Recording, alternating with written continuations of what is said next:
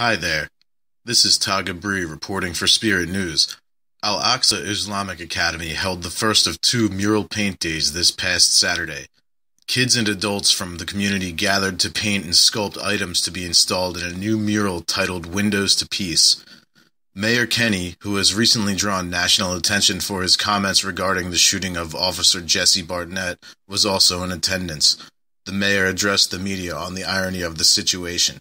First off, it was scheduled.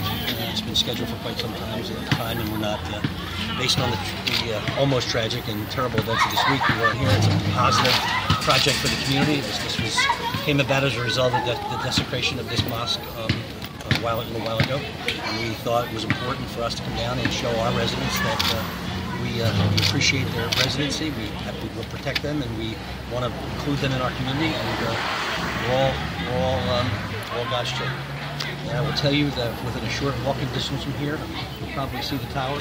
There's a Catholic church called St. Michael's. In 1844, over 2 months of anti-Catholic rioting in Philadelphia, St. Michael's, St. Augustine, and St. Mary's were destroyed by people who believed at the time that as they said, the bloody hand of the Pope was going to take over America. And they wanted to push the Catholics out because the Irish were coming here because they were refugees and they were starving to death.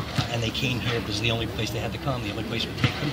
And those 3 churches were burned to the ground with the same type of attitude and maliciousness and evil that is permeating this country today in its national conversation. Mayor Kenny was asked whether he wanted to back down from his previous comments. Not at all. Not at all.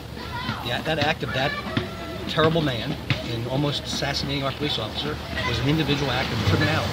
It was not an act of religion. No religion promotes that. And that is that he clearly did not understand his religion. That's not what our religion says. If a deranged Christian blows up a Planned Parenthood office, that doesn't mean that every Christian wants to blow up a Planned Parenthood office. It's not the tenets of Christianity. It's not the tenets of Islam. It's not they're not violent religions. There's violent people in the world, sad to say, and too many violent people, and too many people with guns. But that has nothing to do with religious beliefs. We love you. We love that you're here.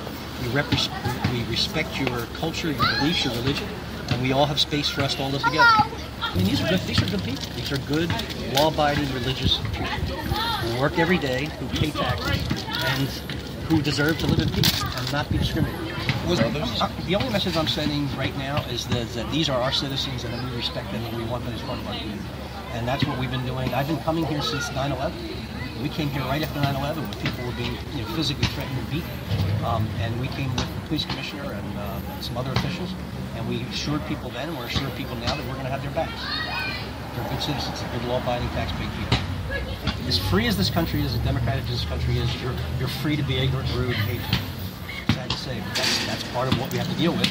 And we're going to celebrate each other and go forward together. And those ignorant, stupid people can stay behind.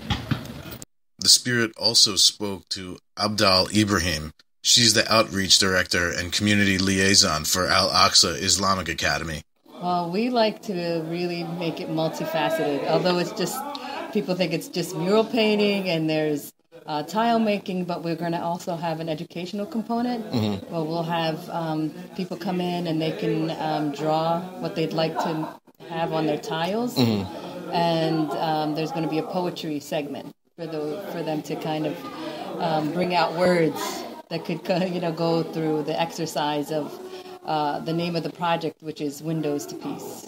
Why do you think art is an important element in bringing communities like this together? I think it's one of the most effective ways to bring people together because a lot of times people, they don't want to be lectured to, or they don't want to be told that, this person is good, or how can you show that a person is good, or how could you know really how other people live, or what they feel, or how they are, unless you work with them.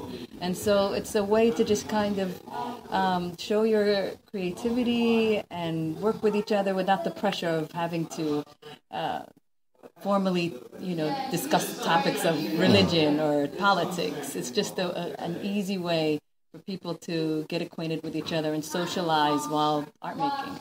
Jane Golden, Executive Director of the City of Philadelphia Mural Arts Program, had this to say. They can make their mark on this building in a way that is lasting. This mural doesn't belong to us. at all, or the artists who create it, because once it goes up, it belongs to this community, and it should live on as a landmark and as a tremendous source of pride and inspiration. This has been Taga Bari reporting for Spirit News. Thanks for listening.